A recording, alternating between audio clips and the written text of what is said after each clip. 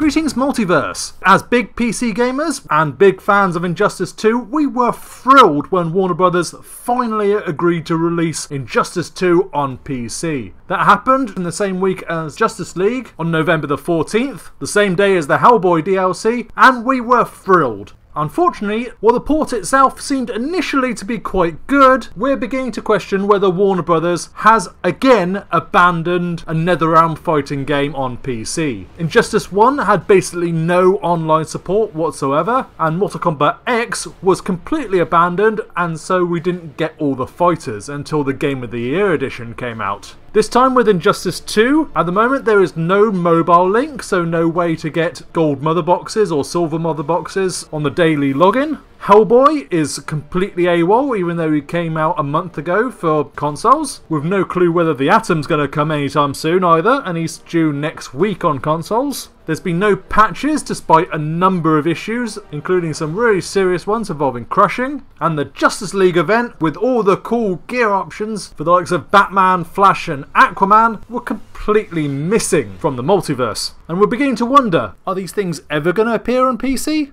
Warner Brothers has been silent on the whole topic, and our efforts to get in touch with their PR department have met with complete silence. Fortunately, there is hope. Just this week, a couple of pinned topics from a Warner Brothers representative called WB Daniel has appeared on the Steam forums for Injustice 2. On game balance and bug fixes, Warner Brothers say they are currently working on an update which will include balancing and bug fixes, and will be sure to inform PC players when the update will be available once we confirm the timing. Okay, good news. And also on Hellboy and the Atom, they say that they're hoping to have Hellboy available in the next couple of weeks, with the Atom following shortly after. Thank you for your patience. Well, that is good news, and I really hope that Warner Bros. Actually keep to it this time. I'm greatly anticipating the Teenage Mutant Ninja Turtles, and I'm sure you guys are too, and I'd hate to think that I won't be able to play them on my favourite platform, the PC. I'll be playing them on the console version anyway, but I want them on the PC as well. And I hate to think that once again that Warner Brothers have completely abandoned one of their games. After what happened with Injustice 1 and Mortal Kombat X, PC owners have a right to be cautious, and especially after how long it took Injustice 2 to come to PC in the first place, we can understand, and Warner Brothers should be able to understand, why PC owners are feeling just a little bit impatient and antsy about their support and Warner Brothers' track record in this department. Still, we hope WB Daniel's comments come to fruition, and we'll get Hellboy, the Atom, and a patch very soon.